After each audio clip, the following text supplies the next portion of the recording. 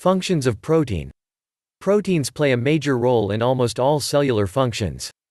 Antibody proteins provide immune protection. The proteins actin and myosin assist the movement and contraction of muscles, including the cardiac muscle, according to the Imperial College London, National Heart and Lung Institute.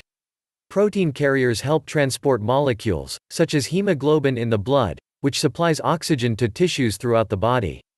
Protein also plays a role in bone growth and repairing tissues, such as muscle.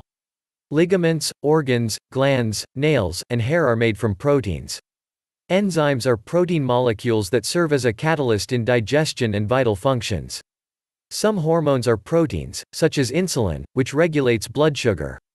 Cells in the pituitary gland produce a protein hormone, which controls growth and metabolism.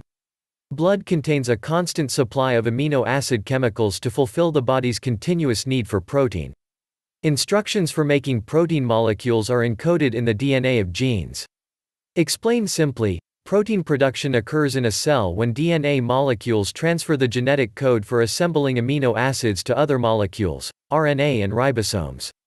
After reading the information, construction begins with specific amino acids arranged in the proper sequence to build each protein molecule according to the function it will serve. For more related information and videos, click the link below.